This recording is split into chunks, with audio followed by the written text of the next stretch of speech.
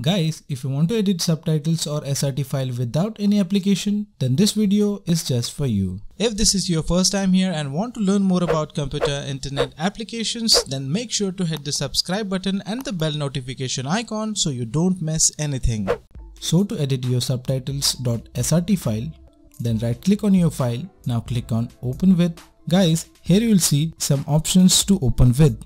So guys, firstly you need to uncheck this checkbox and then select Notepad. If Notepad is not listed here, then click on this More Apps option. Now select the Notepad and click on OK.